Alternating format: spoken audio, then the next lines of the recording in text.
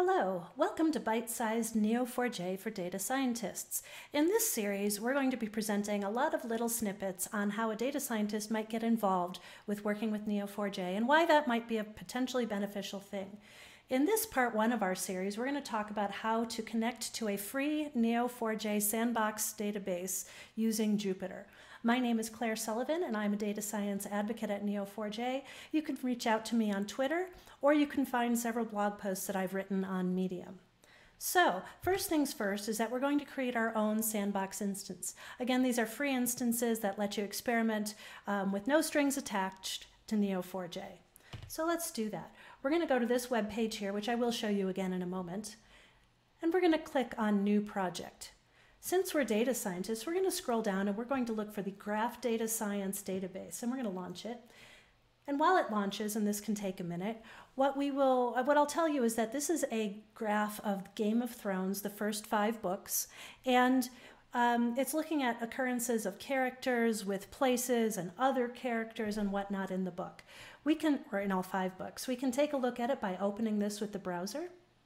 This is going to give us a web interface to our database, and you'll see that it's firing up the browser.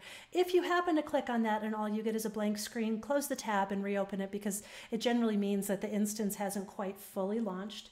But in just a second here, we have our web interface. Let me zoom in so that's maybe more visible. And here's what we see. We can see that we have 2,642 nodes representing things like battles and books. We have a variety of people in here, kings and knights and whatnot. Okay, then we have several relationship types. These are the ways that the nodes interact with each other, 16,747 of them.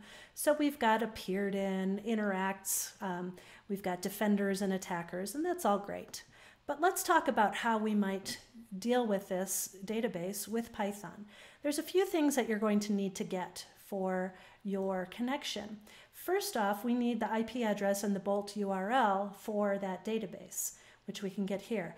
We see that we have a username of Neo4j, which is constant across sandbox instances, and then we have a password. We're going to need all of these things in a minute. So let's go into Jupyter. Again, you want to create your sandbox instance. We also want to install the official Python driver for Neo4j, which you can just pip install here. Okay, so let's import from Neo4j. We're going to import graph database. Okay, so that brings in our proper package here. Now we're going to need to tell that database how to find our instance here. So we're going to go and copy that bolt URL into a string here, which we'll use in a second. And we're also going to grab that password. Let's go get it now. Okay. Excellent. So once we have those things, what we're going to do is we're going to create an instance of driver. Okay, is going to be graph database.driver. We want that URI. Okay, and then we're going to authenticate using our login, which is Neo4j, and our password. Okay, so we run this. We got no errors. That is good. Okay, we now have a connection to the database. Let's run a quick query to make sure that that connection is working. So what I'm going to do, this is just cipher match round parentheses indicate a node. So I'm just going to match all nodes, and I'm going to return a count of them. Okay, so that n is a variable. So that's my string query. Now we're going to run this as a driver session. So with driver session as session, we are going to have some result, which is where we run in our session our query. And then let's print our results. We're going to print, this is just a single line of the result, which is fine because it's just grabbing that one line that's been returned. And it's being returned as count n. Okay, let's close our parentheses and give that a run. And we see that we have identified that we have 2,642 nodes within that graph, which matches what we see within our browser user interface. So that's all great. Okay, now I've shown this in Jupyter, but you can also run this in Google Colab. Again, you'll have to pip install the driver, which is just, using exclamation point pip install like normal. Last thing you want to do, you want to make sure when you're all said and done, you terminate your instance.